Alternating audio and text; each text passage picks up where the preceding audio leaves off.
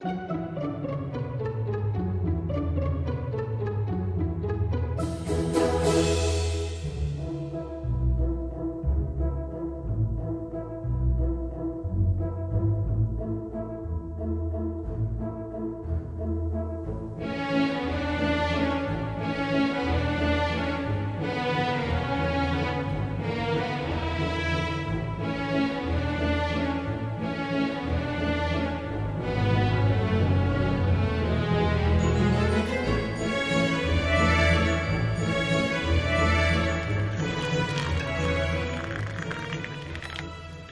it's Ruby and welcome back to another university vlog.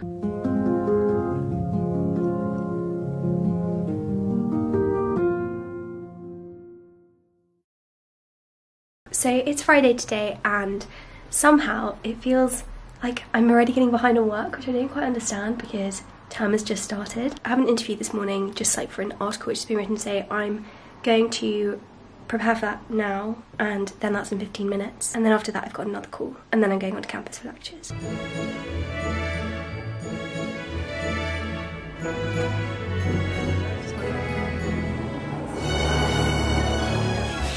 We've got our Dickens seminar now.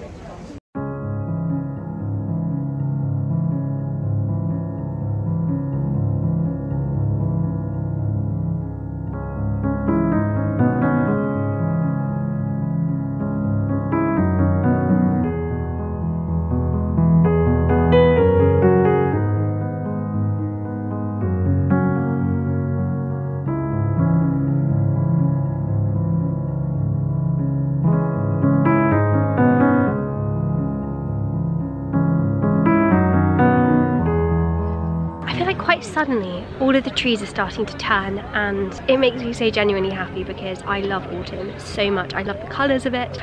I had a new lease of appreciation for spring this year and could see how beautiful it really was, but there's something about the colours of autumn which is just unrivaled any other time of the year. So I went to the Exeter shop. It's like basically merch for the university where you can get all your hoodies and things, and I bought something I've wanted to buy basically since I started the university, so I'll show you that when I get back. I'm very excited about it.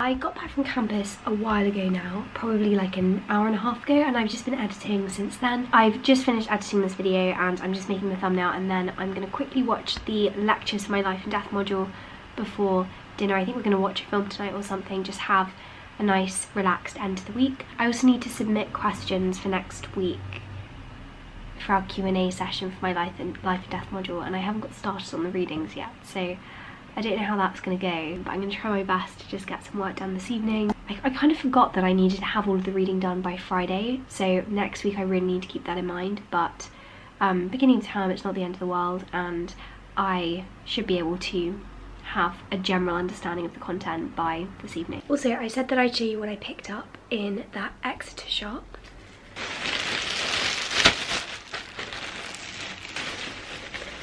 As I say, I've wanted to get this for a while. Look, it's a pennant. I just love how old school these are. I mean, they always remind me of like the 1940s, 1930s, 1980s as well, maybe, I don't know. But I love that they're a really classic thing, and it's really cool to have one for my university. So I think I'm going to put it up above my Titanic posters there. But I don't know how best to put it up because it's quite an awkward shape and there isn't really like a standard way to attach it, I don't think. In the evening, I watched the lectures for my Life and Death module. This week we are looking at the play A Chaste Maid in Cheapside, which is by Thomas Middleton. This was first performed in 1613 at the Swan Theatre, and we know this because the script, which was published in 1630, on the title page it says it had been often acted at the Swan on the Bankside. It's actually the only play where we have secure evidence to say that it was performed at the Swan. So this play is a rather scandalous one about marriage and illegitimate children, like shockingly scandalous. Regardless, it's a city comedy, which was a genre of play in early modern theatre. These would be set in London, often with large casts, and would play on contemporary references, mentioning actual locations in London. So Cheapside, for example, the namesake of the play, was the commercial focal point of London. It was famous for its markets, and anything could pretty much be bought there. And actually there were some side streets off of Cheapside, such as Bread Street, which are so named because that is what you would have bought there.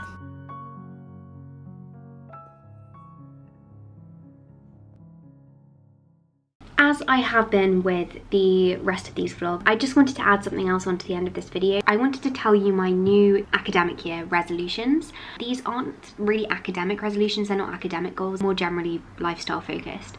But I wanted to share them with you because maybe you'll be able to take some inspiration from this and it might help you to form some resolutions too. I think it is a good thing to do at the beginning of the academic year. So the first thing is to make sure that I go outside every day and I never go a whole day without leaving the house.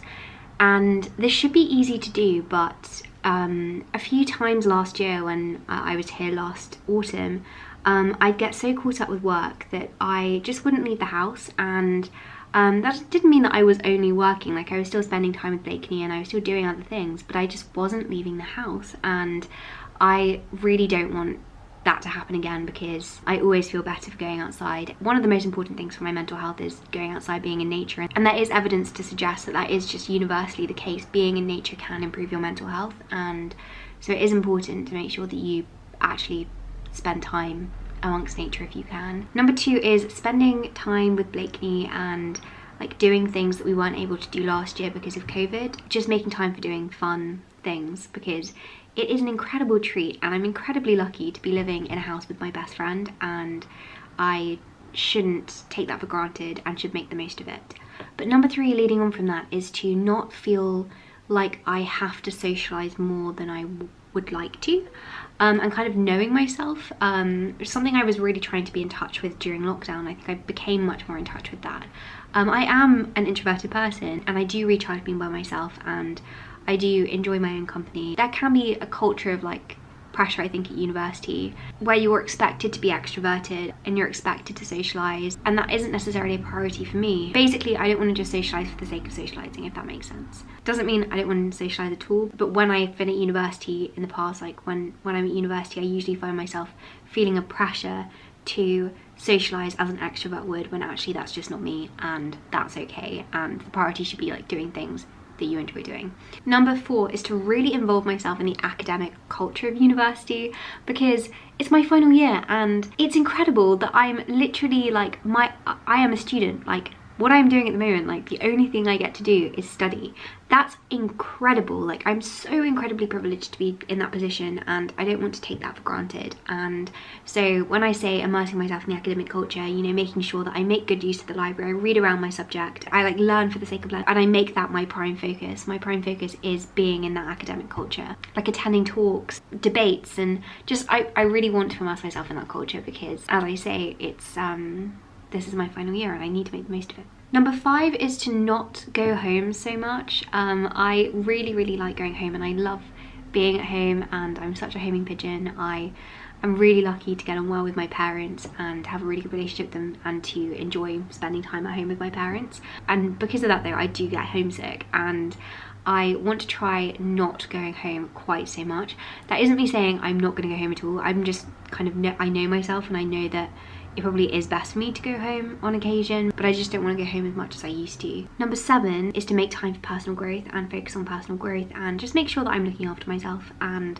my mental health. I really do believe that nothing is more important than your mental health, and it's really important that you make sure you are looking after yourself. It's more important than grades. It's more important than commitments that you have. Like, I know it's overstated, but if you don't make that time for yourself, you're unable to commit yourself to other things, and you're just not going to be as present and engaged and making the most out of opportunities as you would be if you were looking after yourself. It's overstated, but I don't think we can be reminded of it enough, and I know that I benefit from having that reminder every now and then, so this is that reminder for you if you needed that. And then finally, reevaluating and kind of having more perspective when it comes to studying. And that's not me saying that I want to study less, it's because I do enjoy studying, and as I said, I want to involve myself in the academic culture of university very much, but it's being aware that I don't have to do everything. They give us a lot of secondary reading, extra material, prompts for further reading, and I have definitely got sucked into the trap before of thinking that I have to do all of that, when that is totally not the case. You don't have to do all of that.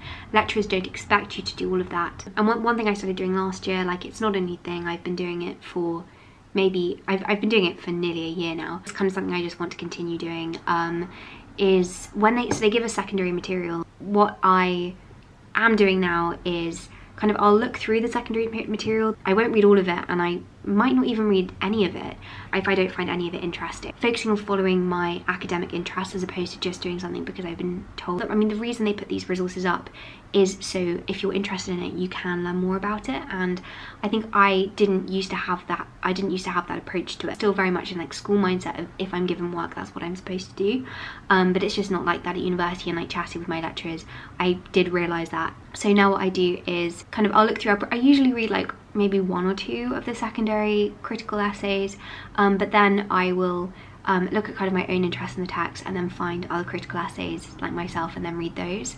So yes, just keeping perspective with studying, and also if I don't have the time for it that week, or it's going to negatively impact my mental health doing like extra work and things, it's really easy to forget that your degree is as much as you give to it. And I obviously want to make the most out of the degree. Lots of students will have to work. You might be a carer for a family member. I really do recognise that I'm in a privileged position in being able to study full time, and I don't want to take that for granted.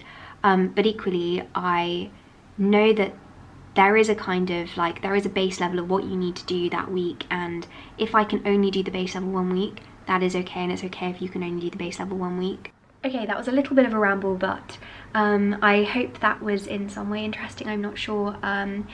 Thank you so much for watching this video, and I hope that you have a productive week.